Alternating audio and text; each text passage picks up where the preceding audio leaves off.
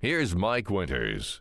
And good morning. It is 20 minutes after 8 o'clock, and joining us in studio this morning, Superintendent for the Roswell Independent School District, Brian Luck, back with us. Morning, sir. Good morning. How you doing today? You know, pretty good. Kind of a cloudy day, but we're doing pretty good. Yeah, I'm not going to lie. This was like, I mean, yeah, it's been cooler and things, but today felt like the first full-on fall morning to me. It did. Yeah. Trees it was are turning. Still. Yeah. Trees are turning. You got leaves everywhere. Roswell's such a pretty place. Yeah, and to boot, because I come in still dark. They've put up some of the Christmas lights downtown, so a lot of the trunk portions of the trees have lights on them. So it's kind of like adds a little magical feel to it a bit. Yeah. Heaven forbid you feel good about coming into work. Yeah, that's a weird thing. Well, I'm guessing schedules got pushed around a little bit here, so the school board met on a night that's not normally their monthly meeting night here. Hence why we're talking to Brian a week early this week here. So, but the school board did meet last night for November. Yes, sir. And so if you're hoping to go next week, well, now you got next Wednesday off. Just listen to us and then go back and watch it on the RISD's website. Yes, sir. Yes, sir. Election coming up next Tuesday night. That's right. It is like that. So that makes it a little hard for you to do. I didn't think about that. And our thought there was, let's let people deal with what they need to deal with. If they want to make, if they're late from work heading to vote, we've got parents that come in for, the pledge or different people doing presentations. Sure. And we just felt like it would probably be easier for everybody if we moved it. So let's simplify that day just a little bit for everybody. And let it be for the purpose that it's there for. Well, it is an important day. And, very much so. So if you have not early voted, please make sure you do vote on Tuesday here, or you got the rest of this week to early vote. But if you do not, please go out and vote here on Tuesday. Yes, sir. Good deal. So last night, was it a pretty full agenda, pretty quiet, kind of somewhere in the middle? The agenda itself was fairly regular length. We have, just some regular business kind of items. We had a couple really neat presentations at the start of the meeting that set a really nice tone for the meeting. So we had a 90-day plan from Pecos Elementary School. We've been doing that at our board meetings with schools coming in and presenting just what are they going to do. Sure. In our business, they're called 90-day plans. Everybody, improvement plans or goals or whatever. And last night's was Pecos's turn, and they went a little different route with it. The principal was there, and she led the discussion, and she had two phenomenal students that got up and presented with her. Nice. So as they were going through things, talking about the different data points and the different strategies that they were going to use and try to acquire, the kids were the ones that were leading the discussion. How cool is that? So it was a neat. It wasn't just that they knew the verb or the lingo; they actually could tell you what that meant. Gotcha. And it really did. It wasn't a recitation. No, it was people that understood what they're doing presenting it. It was the part for me that I really liked was it tied a lot of things together. Yeah. And it was one of the big questions that we've been trying to answer for last year and a half is this getting through? What is the impact that we're making? Because we can spend a lot of money and we can do a lot of trainings and we can jump in front of a microphone and pontificate about all of the great things that are coming, but it really did feel nice to see some of it starting to play out literally right in front of you. And finished up their 90-day presentation, had a couple questions at the end, and then moved right into a kindergarten presentation from Pecos as well. Nice. And had two phenomenal ladies that were there. Make sure I get the names right here. That came in and did their presentation. I'm sorry, I don't have names with me right now, That's but right. I want to say one was Miss Archibek and Veronica, and I'm going to screw up the last name, so I'm not going to try. But they came in with some kids, and they did a demo. They had their curriculum in front of us and talked to the board a little bit about it, and then showed how the actual use of that inside the classroom. And the kids were there, and they were jumping around, and they had some focus activities that they were working on, and it was funny because Mr. French and I were sitting there at the board, and we both were trying to do the focus activities, and I was like, I can't do that. Can you? And he goes, no, I guess we're not focusing well enough. But they really just set it was a nice tone, and then we conducted business after that. But it was a good vibe and a good feeling, and always hats off to all of our schools, but especially to Pecos, because they came in last night and just really shined. Well, and part of what I think is cool about this, and obviously teachers, and they kind of see the fruits of their labor every day. They're working with the kids and they're seeing that progress on a daily basis. And let's face it, school board members aren't in classrooms day in and day out like teachers are, so they don't necessarily see the fruits of the decisions that they're making and the things they're doing. So, like you said, when we talk about and and you wonder, it's like, is the message ringing through? Is it? And so to start the meeting, they get actual proof and they're seeing the kids, and I would imagine, like you said, setting the tone. After that, each of those board members are probably like, okay, hey, what we're doing is getting through here. And I imagine it probably adds a log to that fire in their heart to want to keep doing this. It felt good. Yeah.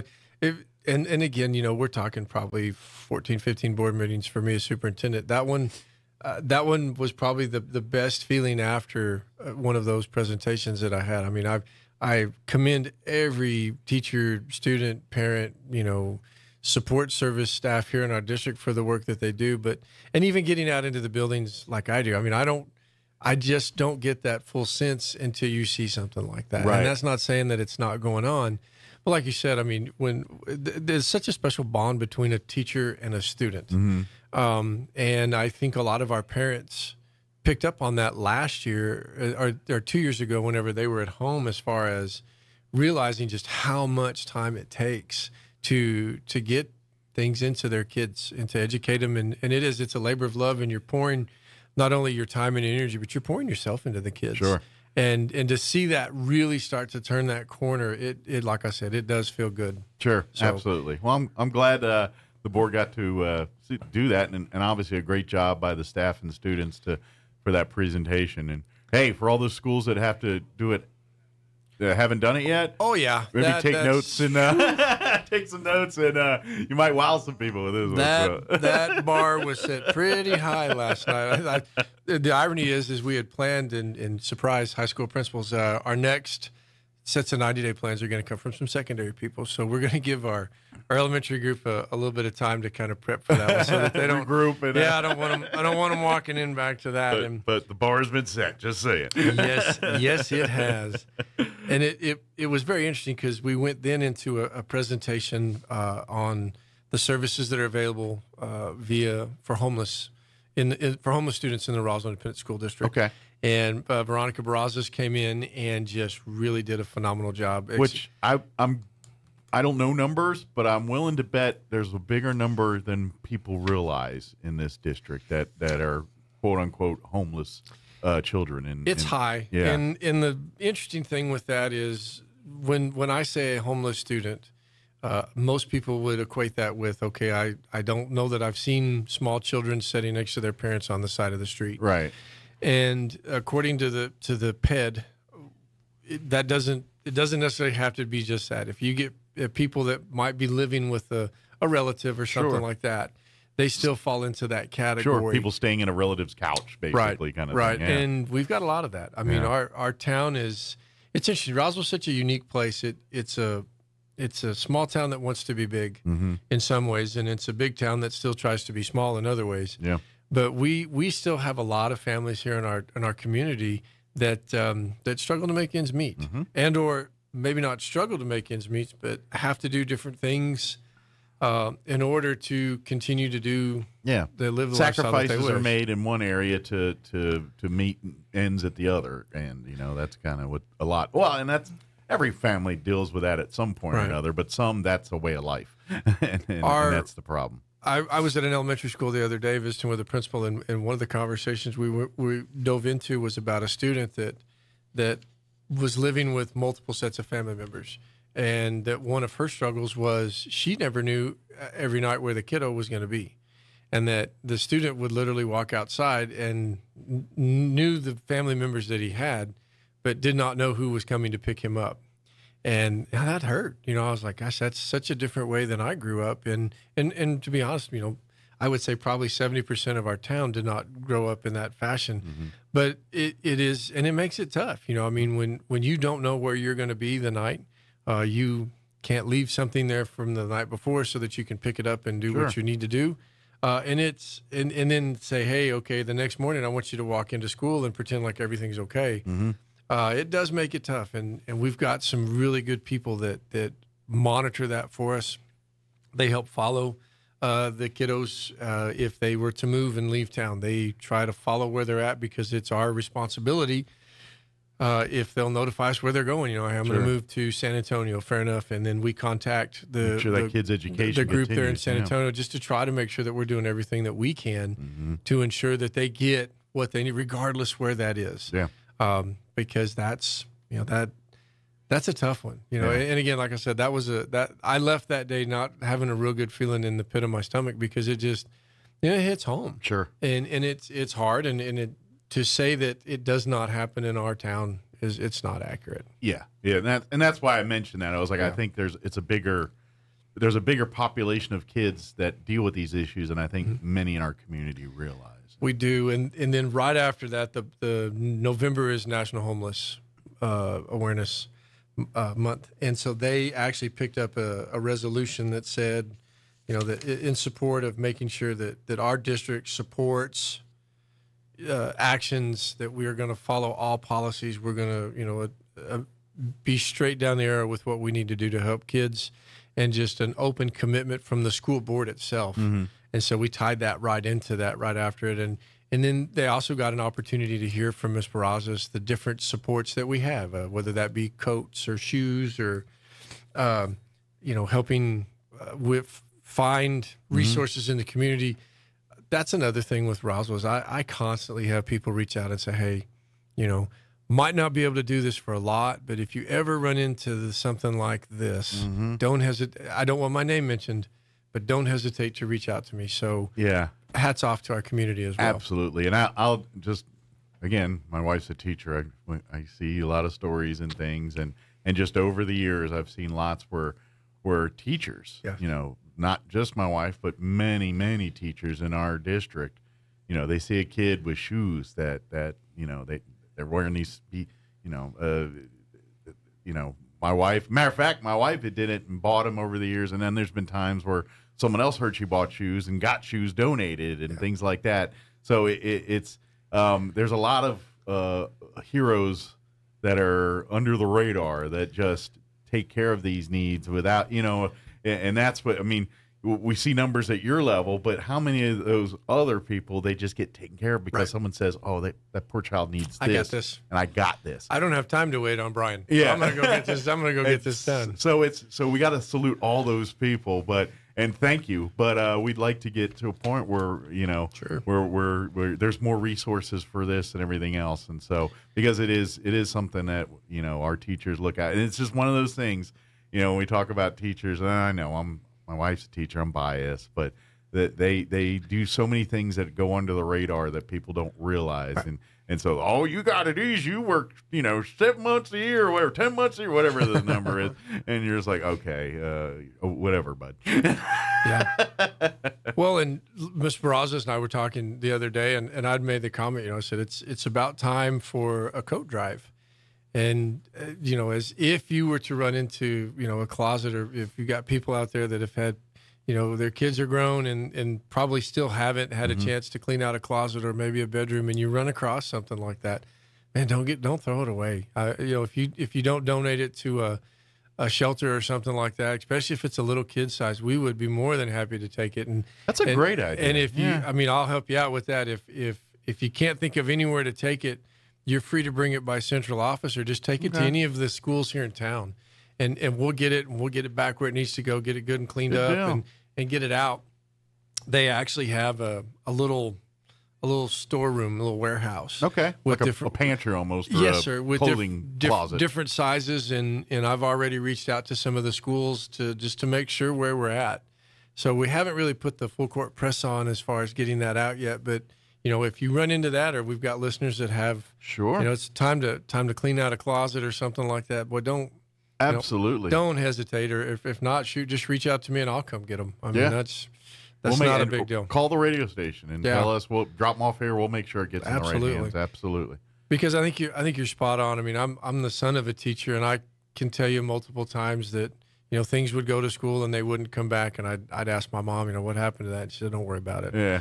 And hey, that's good. Or a sack full of Cheez-Its and things like that would go, and I was like, where's that? I left it at school, darn it. For many years, my wife used to have this big bag of Christmas presents sitting in our closet. And I'm like, whose present? He goes, they're just in case kids forget. I bring presents and have, just little things like that. It's just stuff that, and for years it'd be sitting up there. And it's like, in case people forget presents. Right.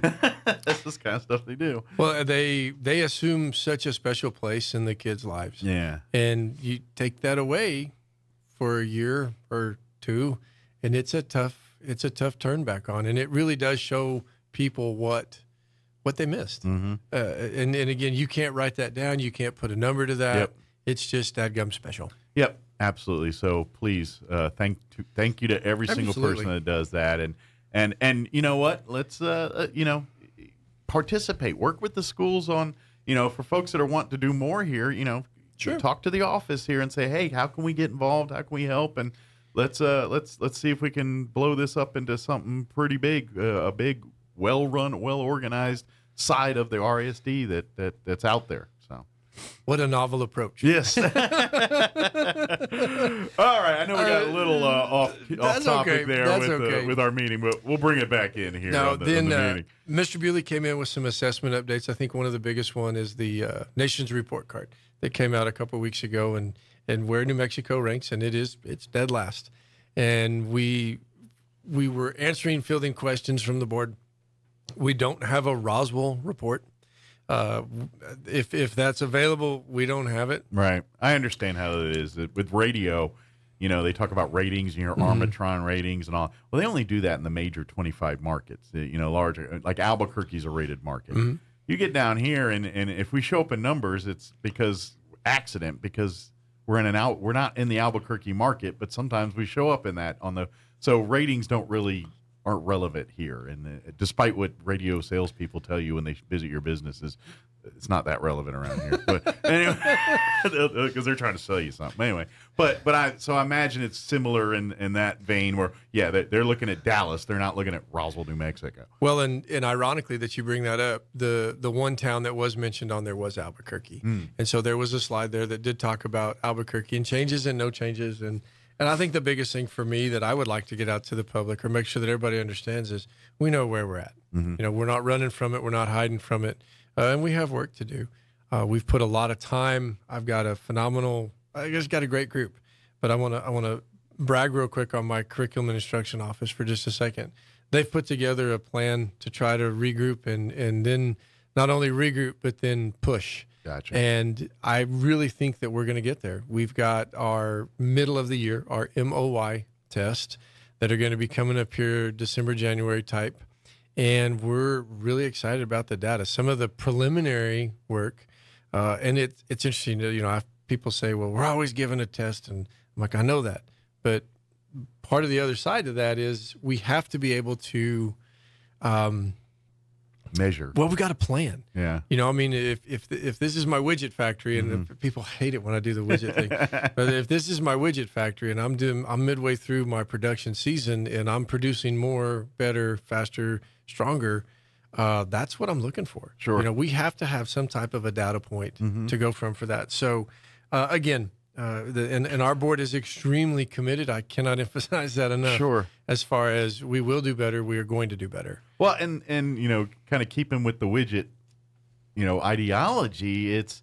If obviously this is the balls they juggle here. That yes, every child's unique individual. We want to give every child the attention that they deserve, but we want to. We've got a lot of them. We've got thousands of them. Right. And we've got to get all thousands of them through this. How do we do that efficiently with the resources and materials we have? And so that's really, at the end of the day, the balance that you guys have to deal is, all right, we want to make this, crank out those widgets as fast and great as possible without sacrificing the personal touch. Right. And when the world figures it out, you're going to be a billionaire, because that's kind of the key to how do you juggle this? Well, if you have that key to success, you can stop doing what you're doing here. And that's not the interesting part about it. Is I think it's the same set of problems that every superintendent, every board, every person that's ever walked into a classroom has faced. Whether even if you go back 40, 50 years, granted times were different and things were different, but they still had their set of problems, and those were their key things that they were after. And right now, our set of problems will look a little different than they have in the past, and they'll need a little different solution. So super excited about finding out and seeing if our prep work has got us in the right place. I think, like I said, our preliminary data is showing that we're in a good spot. Good. So good.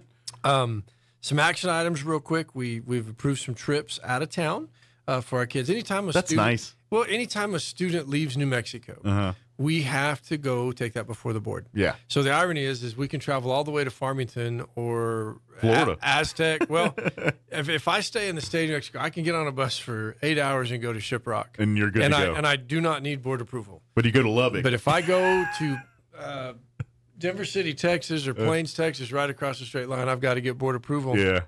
And that's okay. Those state lines. Well, they like to know, and I don't blame them, because when you generally when you talk out of state, you're talking, 10, 15 hours, give or take, a Florida trip, Charles Angels, some are multiple days, Indianapolis for our FFA guys and gals, but these were Roswell High close-up trip to Washington D.C., and then Goddard and Roswell High School are taking like 230 kids over to Texas Tech to tour the campus. So we have a program called. It's gonna be a quiet day at the high schools there. It's gonna be a little less peak traffic at the high schools that day. A little bit. We've got a program called AVID, and at some point in time, I really would like to have Ms. Cole and a couple of the principals come in and really talk about AVID as a whole. But it's something that we've brought in. It makes sense. It takes you back to a little bit of old-fashioned teaching. Some citizenship. It's just a very good program. So that particular group of kiddos, and it's 9th, 10th, 11th, and 12th graders. So it's across the parameter there of the kids. Okay. They are headed to Lubbock to go tour Tech. The thought there, why wait until they're juniors or seniors to go get them excited about going to college? Sure. Let's take a student that, and these don't necessarily have to be, in honor society kind of kids. These are just some general average run-of-the-mill kids that may or may not go to college. Sure. And they express an interest. And may or may not go to Texas Tech. But you get them to one of those schools, you show them the opportunities that are outside. Here's what awaits you after high school. Yeah. And it really does spark a fire with a lot of them. And it is just a great opportunity. We're excited about that. We had some policies that were on the books last night for a second reading. One of them is our medical cannabis, and there were 3 policies associated with that. Just real quick, we are not, and I had some people catch me in the grocery store. When we look at medical cannabis, what we wanted to do was make sure, because that policy is not currently in existence anywhere. And state law says that if a doctor prescribes it, we have to let it happen. Sure. So we wanted to get in front of that policy. I had somebody say, "Well, are they gonna be able to smoke?" No, it's not that. And let's face it, and I'm not an expert, but if it's medical for children, it's probably in a pill form of some kind. So it has. So our policy, our potential policy will state that it has to be. But then it has to be regulated, just like any other medication given at the school level. Yeah. It has to be accompanied by a doctor's Sure. You have to bring it in. You have to take it at particular times. It'd be just like if a child got prescribed pain meds for a root canal or something, and they got to take their Percocet at noon or something. It would go to the nurse would administer it, and so it's treated exactly the same way. And I said the word, and I was not trying to offend people, and I don't think I will, but I said if you substitute the word Ritalin for cannabis, everything flows. It's not anything that we're attacking one over another. Sure. It's a nameless, faceless policy that's in good practice. Sure. So we did have that, we thought, ready, and we ran it by legal and then it wasn't so ready. Well, and ironically, yes, there were just a few minor changes that they wanted to make before we went ahead and put it through. We weren't in a rush for it, so we went ahead and tabled that one for last night. We pulled it off the agenda. It's better to get it right than fast. That's exactly right. Yep. Now, we did have a policy about using Narcan and having Narcan on campus, and then a Narcan checklist for staff, training, buildings, et cetera, and then an opioid overdose policy. So does that get to a situation where at some point all staff will have to be knowledgeable on how to use it, or is it? Well, it's voluntary with that. I mean, they don't have to come in. Because then they do the same thing with the defibrillator deals that are in kind of some places. So those are posted in the buildings, and usually the nurse has those at the smaller schools. But we've got those in the high schools at a couple of different common places. Okay. But more like your EpiPen would be what that is. So, and if somebody's not comfortable with it, I'm not going to ask them to be certified in that situation, but we do and have had situations. Fortunately, they were false, but we've had a couple where, like our security guards, we felt like our security guards might have come into contact with fentanyl. Yeah, that's the thing. As scary as anybody, if you accidentally touch this fentanyl, you're going to need the Narcan. So it's not just because you're thinking, well, how much drugs are coming into schools and things, and it's not often, but with this fentanyl, it can impact a lot of people with not even, intending to. Well, and that's we had a the fight. problem. We had a fight one time at the high school, and after it's all said and done, we had, EMS come in because there was a potential medical incident that happened afterwards, and they're gloving up and masking up, and this is before COVID ever was even a thought, and we're like, that seems a bit overkill. We're sitting there, and you just got this crazy look in your eye because you've just had to deal with that, and they're like, well, we're precautionary over this, and we all looked at each other like, you got any more of those gloves? Oh, we were too. You just didn't see that right now, but no, we're making sure that we're being proactive with that. Sure. Some big ones coming up. I don't know how much time we have left. We have a few more minutes. Okay, so strategic plan update. We have worked really hard to get on paper our goals as a district for the next year and a half. We will have some community input, a community input session that will take place November the 16th. Okay.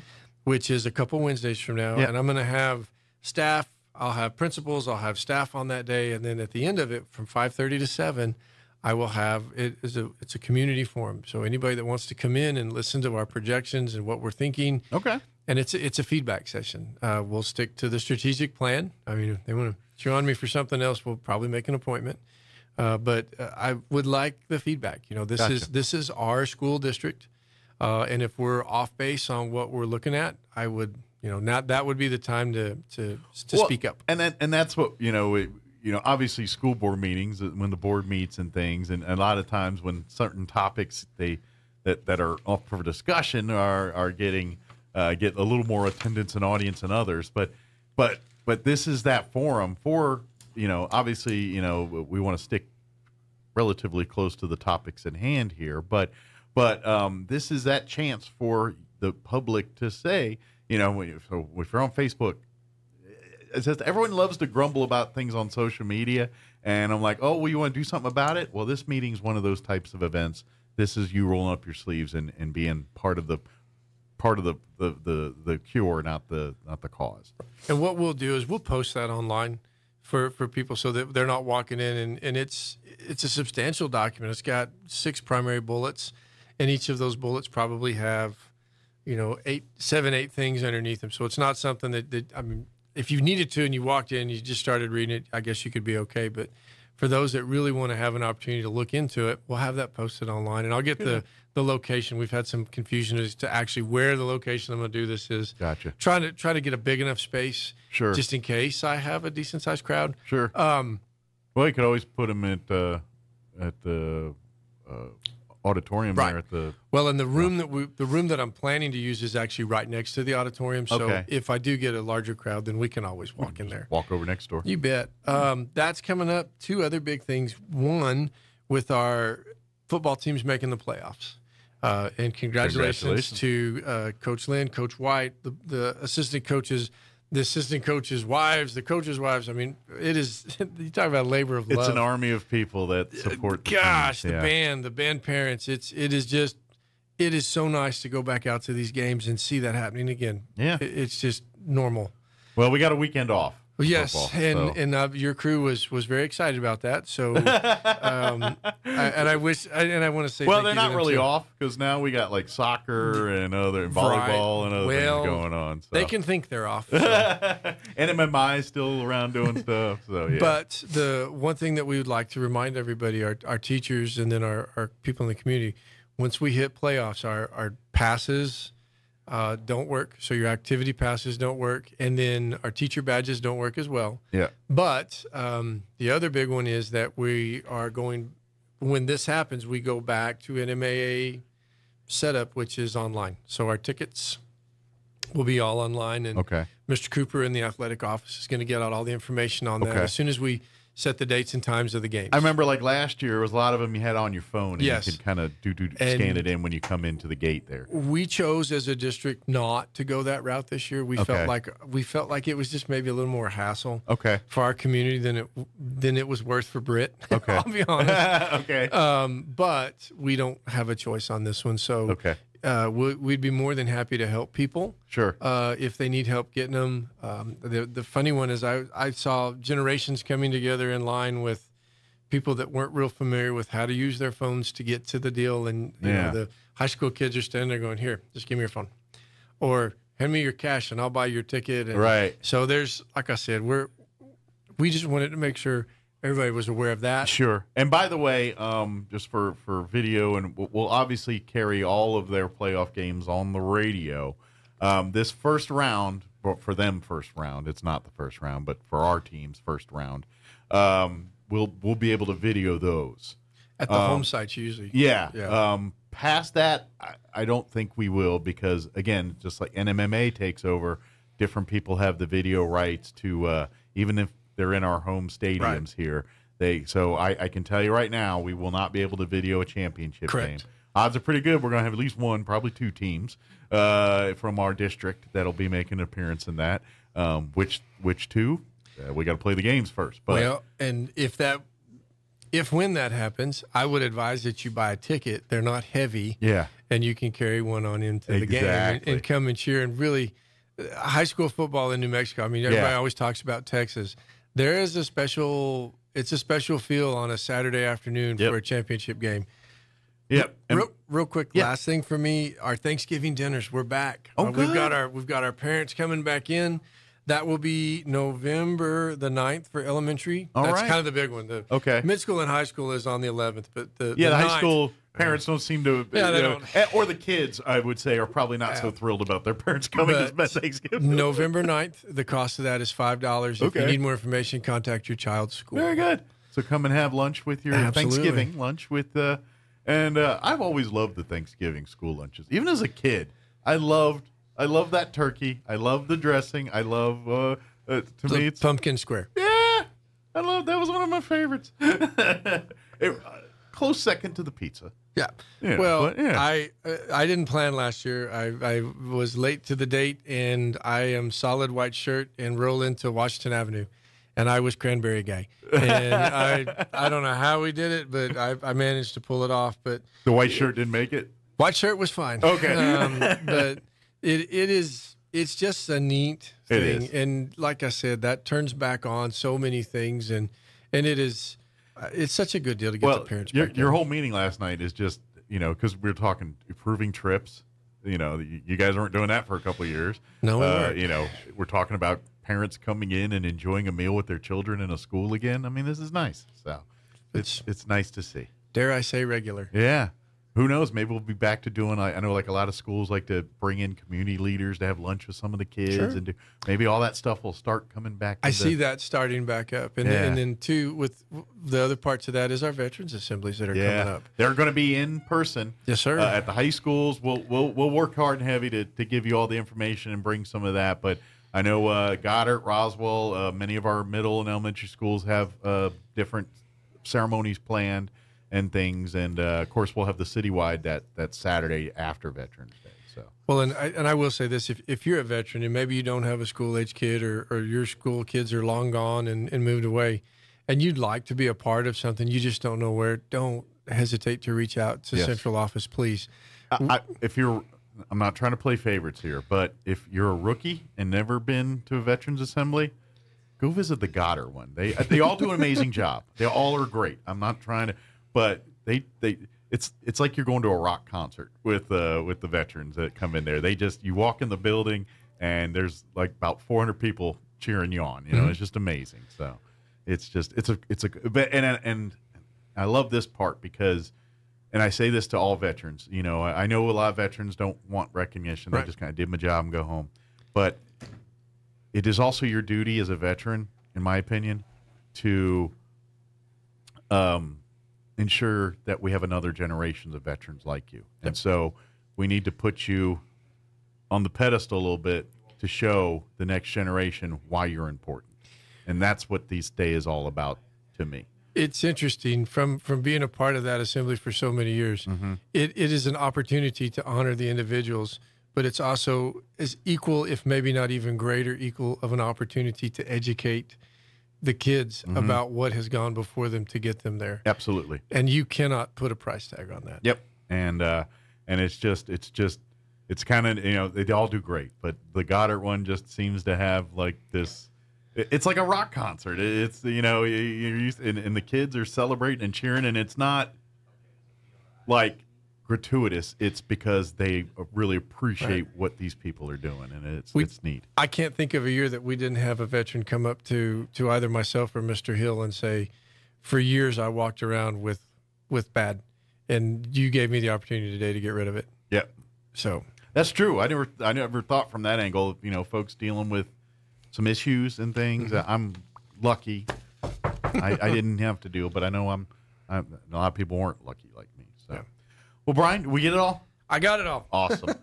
As always, appreciate the visit here, and anytime if we need to, before next month, we need to see you, don't hesitate to reach out. You bet. I look forward to it. Happy Veterans Day to you, especially. Thank you, sir. Thank you. Appreciate it, and we'll see you next time. All right. Yes, sir. Thank you. It is 8:57. Quick break before news. Don't go away.